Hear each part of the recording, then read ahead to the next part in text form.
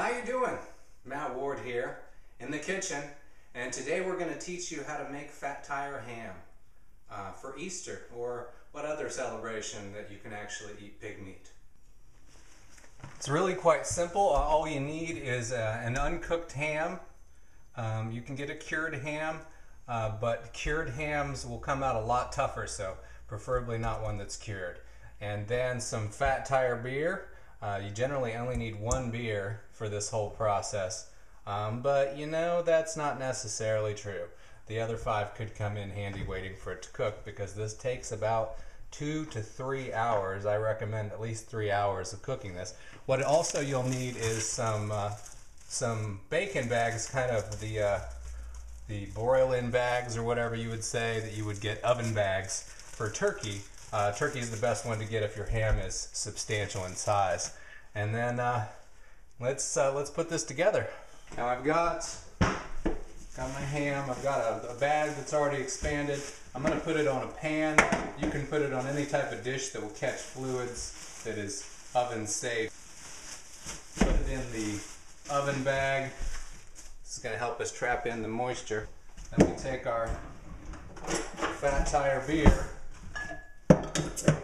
Pop that sucker open.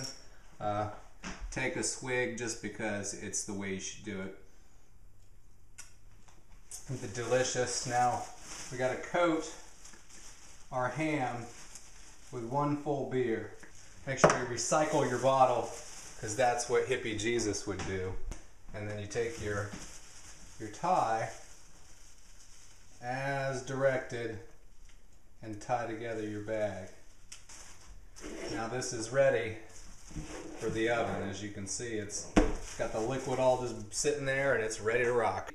So let's preheat to 350. Actually, let's drop her down to 325 because we want to finish the 6-pack by the time she's done. Sit back, smoke a bowl, whatever you do.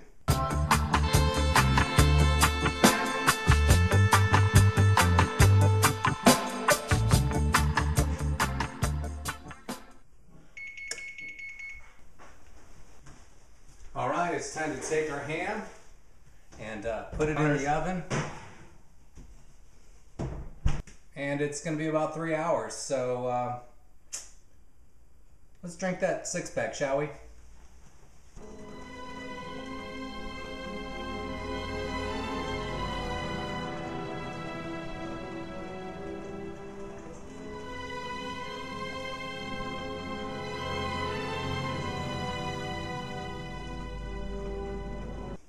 Alright, it's been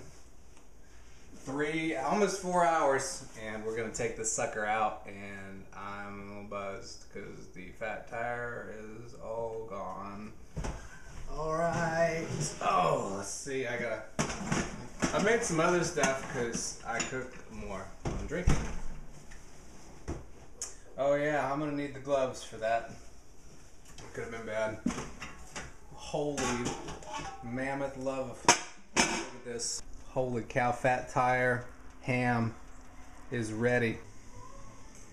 Look at that deliciousness. It's like fall off the bone. Just for all you vegetarians out there, please stare at this until you vomit, because this is gorgeous and delicious. We're gonna make that go part down in the belly. So that's it. That's all there is to it, folks. I know that when I pulled it out, it didn't come in the same bag that I put it in, but that's the magic of television. Yay.